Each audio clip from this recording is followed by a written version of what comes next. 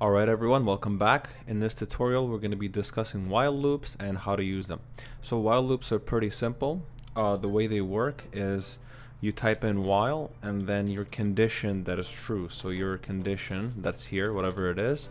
So as long as this condition is true, whatever is in the while loop will continue to run. So whatever code you have here will continue to run on each iteration, right? So let's say I have a variable I.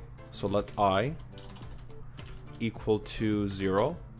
Okay, then I'll have a while loop that says while I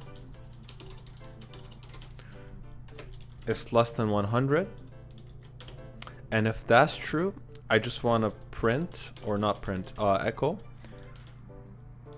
true, right? And then I'm gonna say I is equal to I plus 1.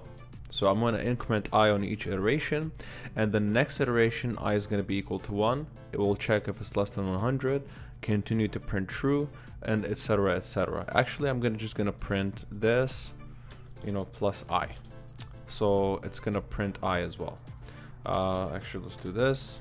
Okay, so this should work. I'm going to hit run. Cannot be assigned. Oh, I forgot. So I'm gonna say var I equals 0. I'm gonna hit run.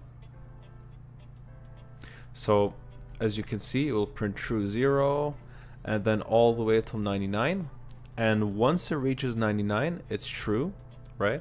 So 99 is true. It will run through the same loop. It will print 99 in here, then it will increment it to 100. So once this becomes 100, it will do the check again here, and it will say, well, 100 is not less than 100, so this whole thing is going to exit. It's going to exit that while loop.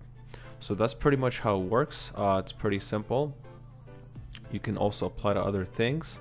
This can be anything really. This can be anything that returns true. And in fact, I can just substitute true here if you want to run an infinite for loop. So let's say you're working with a server and you need the server to run all the time. Obviously you don't want your server to have an exit somewhere out of nowhere, so you want your server to be constantly running. You do an infinite loop. That's how usually servers work, and operating systems as well. So if I do while true, this will never terminate. In fact, it will just keep printing this I variable. So if I hit run, you will notice that this will keep running. Actually, it's still compiling. See what I mean? So this will not actually run because it's an infinite while loop right here, right? So this condition is always true. In fact, we even crashed the website because we had an infinite while loop, so their system could not handle it, right? So yeah, don't do that. And then playground, yeah. So as you can see, that's how while loops work. I hope this video was pretty helpful. If you want to see more videos like this, more tutorials, please let me know what you want to watch. If it's Java, Unity, Android, I do these kinds of developments as well. So like, comment, share, and subscribe, and hit that bell notifications if you want to see more videos in the future. Thank you for watching, and I'll see you next time. Peace.